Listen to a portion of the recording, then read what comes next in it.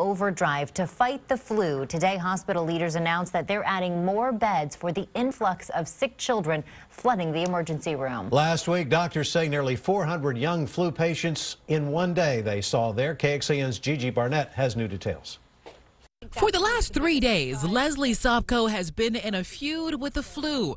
Her 4-year-old daughter, Riley, somehow caught it. And she woke up around 1 o'clock in the morning and she was burning up. Sopko was able to keep it from spreading to her and her 2-year-old Sydney, thanks to Tamiflu. And doctors at Dell Children's say many parents in the same boat. A spike in cases came last week. Last Monday, where we saw almost 380 kids in a 24-hour period. And for us, that's unbelievable volume here. Now, the pediatric hospital is setting aside an additional wing to handle the flu influx.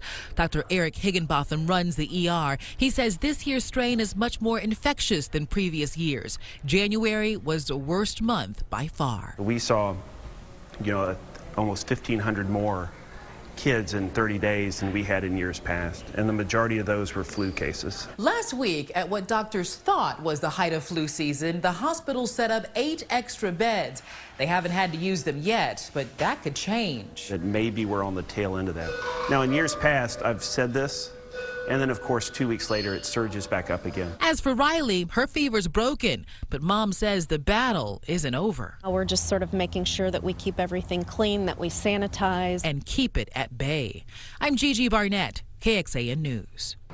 Dell Children set up tents in the last big flu pandemic in 2009. They screened patients in one tent and treated those with less severe illnesses in other. Austin Public Health says 63% of those who have died from the flu were over the age of 80. Flu deaths have spiked this year. So far, 32 people have died in Travis County. That is up 5 from last year, 2 the year before, and 17 3 years earlier. So how do you know if your child's case of the flu could get worse? The CDC has a list of symptoms that you should be concerned about. They include fast breathing or trouble breathing.